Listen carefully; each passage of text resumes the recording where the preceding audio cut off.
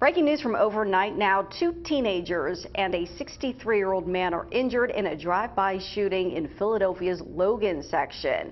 Eyewitness News reporter Wakisha Bailey joins us live again from police headquarters with the latest on the investigation and an update on the victims. Wakisha, good morning. Yeah, good morning, Jan. Well, police are telling us that the victims are expected to be okay after being transported to a nearby hospital where they remain in stable condition. Now, this morning, police say that they are looking for the gunman, but they need the public's help.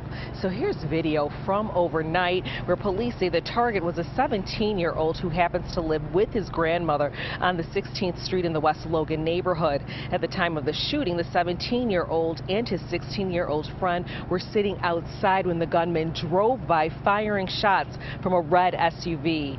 The 2 teens were struck and a 63-year-old man was also shot in his home, and police say he lives next door to the target. And police say the 3 victims were transported to a nearby hospital. We have a 16-year-old male who's shot in the back.